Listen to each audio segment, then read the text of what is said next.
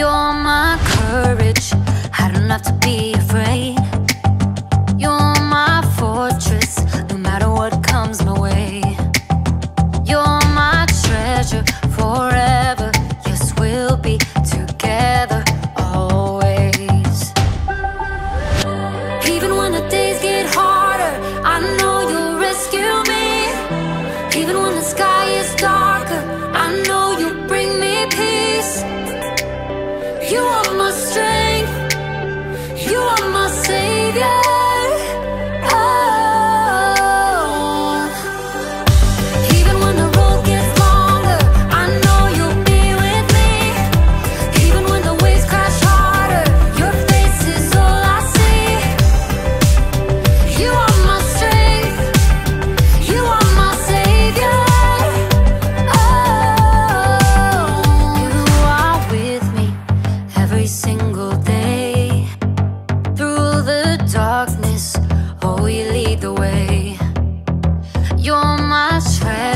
Forever, yes, we'll be together always. Even when the days get harder, I know you'll rescue me. Even when the sky is darker, I know you'll bring me peace. You are my strength, you are my savior. Oh. Even when the road gets longer, I know you'll be with me. Even when the waves crash harder, your face is all I see. You are my strength, you are my savior. Oh. Every time I fall, you pick me up. You fight for me, you overcome. You bring me peace, you give me love. For you I sing, to you I run. I praise your name for all you've done. You are my strength, you are my savior. Ooh. Even when the days get harder, I know you'll rescue me. Even when the sky is darker, I know you'll bring me peace. You are my strength, you are my savior. Oh. Even when the road gets longer, I know you'll be with me. Even when the waves crash harder, your face is all I see. You are my strength, you are my savior.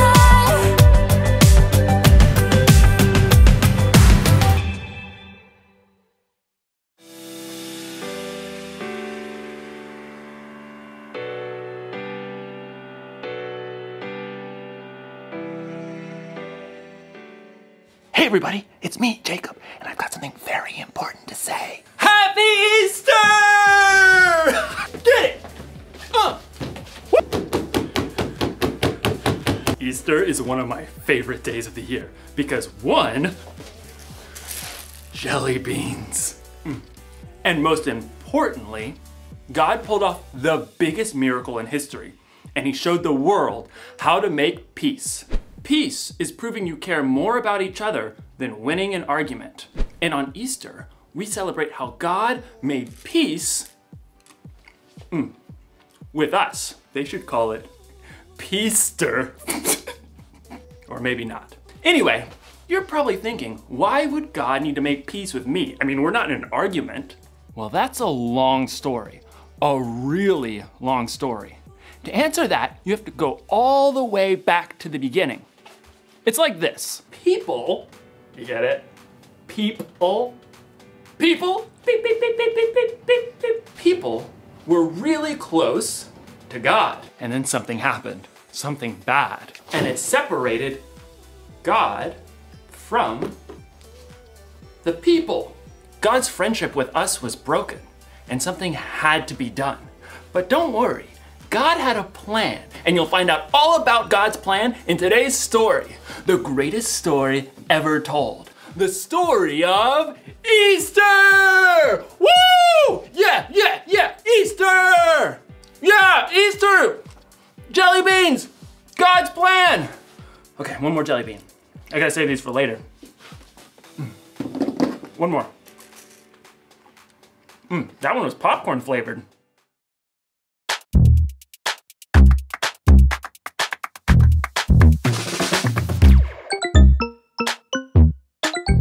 Hello everyone, my name is Peter. And I'm Annie. And this is the This and That Show. We are super excited to do the Easter edition of the This and That Show, and our focus is going to be about peace. That's right. And peace is proving that you care more about each other than winning an argument. That's right, and God made peace with us. And that's exactly what this whole Easter weekend is all about. God making peace with us. Annie, I've got a bit of a problem. Problem? Yes, I went to the store the other day and I ended up buying a ridiculous amount of pots. Like flower pots? Yes, flower pots, like a whole ton of them. I mean, they're all over my house and I don't know what to do with these things. Do you even like to garden? No, I don't, but they look kind of cool. Oh, wait, I have an idea. Oh, okay. Annie, is there a way that we could tell the Easter story by incorporating these pots? I think so. Well, you like to draw, right? I do like to draw and you like to tell stories. I do. Yes, okay. So this is what's gonna happen. I'm gonna press this button. Okay. You're gonna tell the story. Okay. And I'm going to illustrate the words that are going to come out of your mouth. Oh, awesome. Awesome, let's do it. Yeah. Okay, here we go. You ready? Yes. Let's go. Easter weekend is set aside to remember the most amazing thing that has ever happened on planet Earth. Easter changes everything for everyone. It's about brokenness and restoration. And it's more about love than we can ever comprehend. So I thought today would be a perfect time to hear the story all over again. Like, really see and hear what it may have sounded like if you were right there. Let's start our story today from the beginning.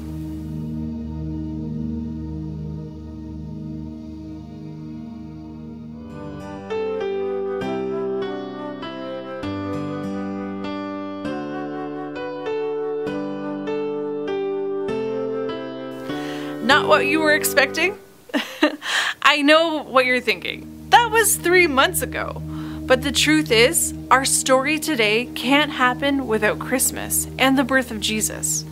See, from the very beginning, when Adam and Eve turned away from God, our world has been broken. But even then, God had a plan to restore us. On that first Christmas, God, the God who made the entire universe, chose to send His Son as a tiny baby to live here with us. How mind-blowing is that? God became human. He experienced everything we do. But Jesus didn't stay a baby. He grew up, and He did amazing things.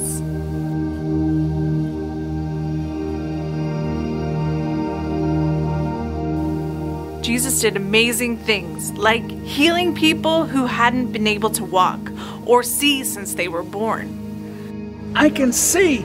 I can see! One time, on a lake, Jesus ended a wild storm by the sound of His voice. Stop. Amazing, right? Many people loved Jesus and the great crowds followed to hear Him teach. He told the people to love God and love others.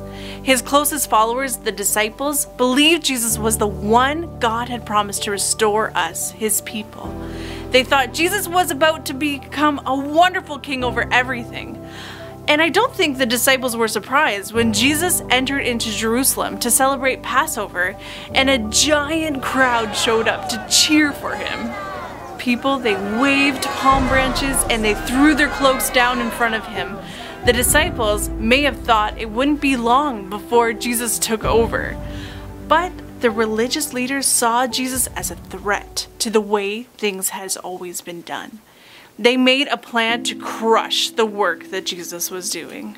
The religious leaders paid one of Jesus' disciples to betray Him. For 30 pieces of silver, Judas agreed to help them arrest Jesus later that night. It looked like God's plan was breaking down. That evening, Jesus shared a meal with His disciples. Jesus, He took a basin of water, and He washed His friends' feet. even the feet of Judas. Jesus told them that he would leave them soon, but he would return. His friends struggled to understand. Wasn't Jesus supposed to be the promised king? After dinner in the Garden of Gethsemane, things really seemed to break down. Judas betrayed Jesus to the religious leaders. Jesus was arrested and he was taken to stand trial before the high priest. False witnesses told lies about him, and even Jesus' closest friend Peter denied knowing him. The religious leaders, they couldn't sentence Jesus to die, so they sent him to the Roman governor Pilate, who finally gave in to the crowd and had Jesus beaten and condemned to death.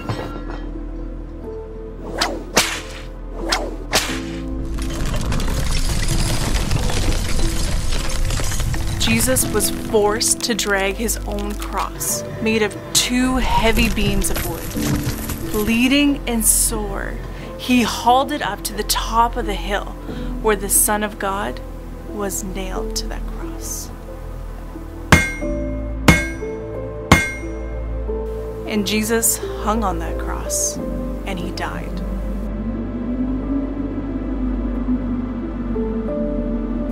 The sky went dark, and it seemed like God's plan had been destroyed.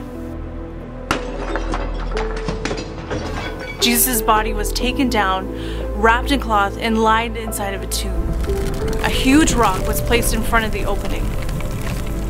It looked like Jesus' mission had failed. His friends were devastated, and for 3 days they hid out with no idea what to do. Everything seemed so right had gone so wrong, and it was terrible. It was quiet, and it was scary. But if the story ended there, we wouldn't be here today. But in the darkness and the brokenness, God was still at work. On the 3rd day, an angel threw open the stone that blocked the entrance to that tomb.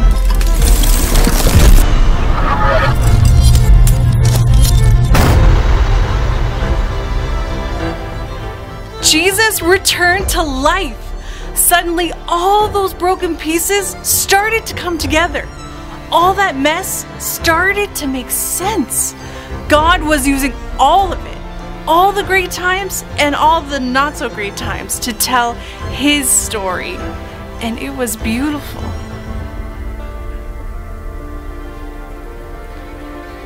Jesus, he appeared to his friends and to many people who had seen him die. They knew the truth. Jesus is alive. He lived a perfect life. He willingly chose to die, taking the punishment for all the wrong things we've done. He took all the broken pieces of our lives and made a way for us to live forever with God. It's that simple, that beautiful, and that amazing. Choosing to follow Jesus doesn't mean that everything will be perfect in your life, but it does mean that God will make everything right in the end. So it's like this. All of history, every moment of God's story led up to the life, death, and resurrection of God's Son, Jesus. Sin separated people from God. That was a problem that we couldn't fix. So God sent his Son, Jesus. And after Jesus' death, he beat sin. And after that, he beat death itself. So I guess you could say that Jesus was kind of like a bridge between people and God. That made it possible for us to reconnect with God. The Apostle Paul once wrote, "God was pleased to bring all things back to himself. God made peace through Christ's blood by his death on the cross. Because of Jesus, we can be close to God again. We're at peace. Jesus is alive, and he's made a bridge that will last forever." So, here's the one thing to remember today. God made peace with us. Remember that this Easter. Remember that every day. Really think about what Jesus did for you and tell God how grateful you are, and don't just keep it to yourself either. Share the peace of God with others by telling them about Jesus, or by loving them like Jesus loves us. I'll see you next time.